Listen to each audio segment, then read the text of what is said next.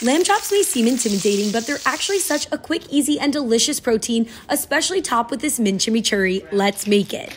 The first step is sourcing the meat. I recommend buying a whole rack because it'll be much cheaper and it's easy to cut into chops. All you do is run a sharp knife in the space between the two bones in a smooth motion. For even cooking, try to cut them the same thickness. Next, season them well with salt and pepper from high above and allow them to come to room temp.